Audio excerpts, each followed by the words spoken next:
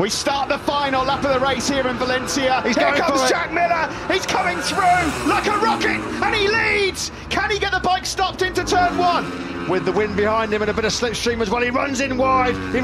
Can he hold it? Morbidelli's got the inside line for turn two, but Miller leaves his braking extra late. No, Morbidelli pinches it back.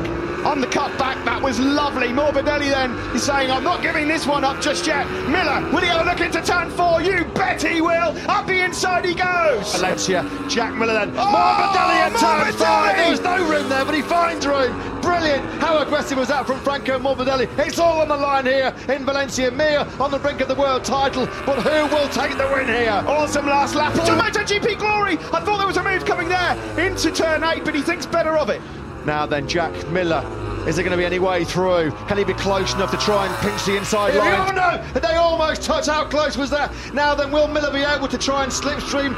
Take it out of the last corner. Here comes Miller in the slipstream. He needs some of the power. He's not. Morbidelli wins in Valencia. Miller's second.